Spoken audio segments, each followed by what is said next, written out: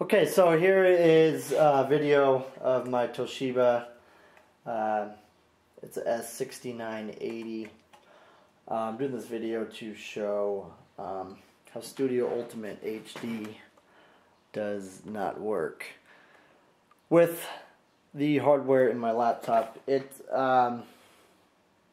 see here. It recommends 2.4 gigahertz on a Intel Core 2, which is what I have. Actually 2.6 gigahertz or higher to work with AVC HD. Figured I'd give it a shot anyway. Here is what's in this computer. Alright, well, you probably can't see very well, but this is Pinnacle Studio Ultimate. Last time when the very first time I tried loading high definition video, it actually crashed on me. I simply just grabbed this first video clip and dragged it into the timeline and it crashed. So I'm going to try and add another one to see what happens. I mean, if you notice, just grabbing it and trying to put it in the timeline lags the computer. Wow, and it actually loaded. Try grabbing another one. Let me view what we've got so far and see what happens. North Carolina! Alright.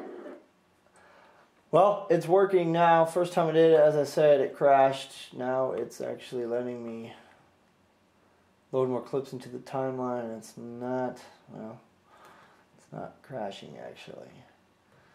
Let's look where we're at. We're about using half of the CPU here. So let me try and get. Okay, so this is where we're at.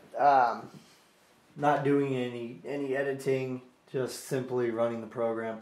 I'm gonna go and I'm gonna play a clip and show you how much CPU it uses here. So let's see what it goes up to.